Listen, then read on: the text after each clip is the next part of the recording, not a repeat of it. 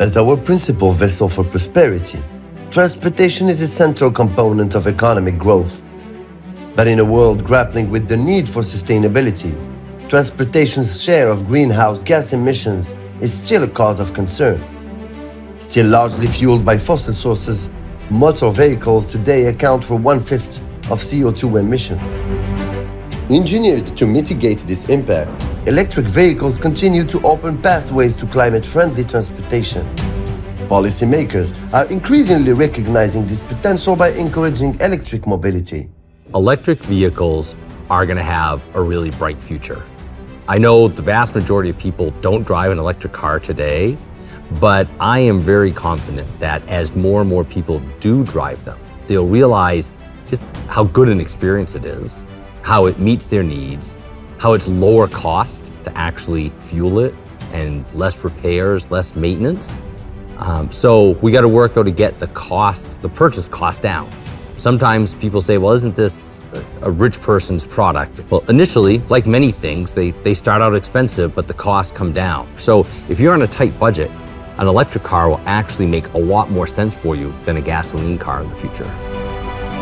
The enthusiasm for electric vehicles' potential for sustainability is also shared by major car manufacturers.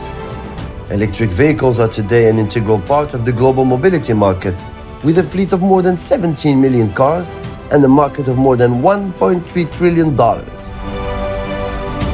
And how do electric cars get their energy supply while they roam around? Through those things we have come to know as batteries. And thanks to their ability to store energy for extended periods of time, lithium batteries have become a core focus of sustainable mobility designs.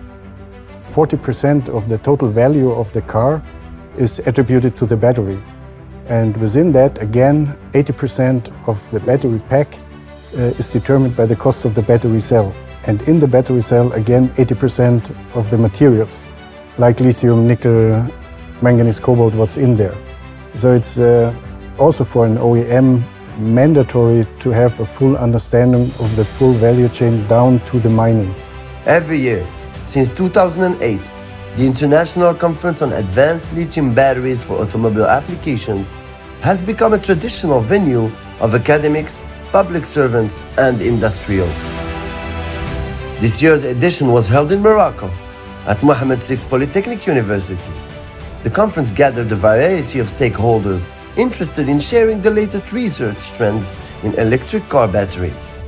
It was also a chance to discover material science's essential role in optimizing the energy capabilities of all batteries used for mobility.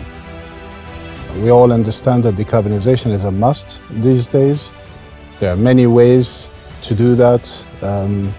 One of them is, of course, is by harvesting energy from the sun or from wind, but all that energy has to be stored as well. Well, not all of it, but most of it has to be stored to be able to use it in other applications.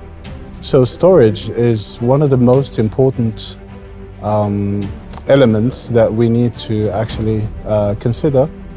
And so research in materials, in technologies, in processes is all extremely important if we're going to move forward in terms of bringing in new solutions for this sector. Yet another proof that science does not stop at the lab. The straight line between material sciences innovations and sustainable transportation confirms the need for more synergies between researchers, business, and governments. When it comes to sustainability, we're all in it together.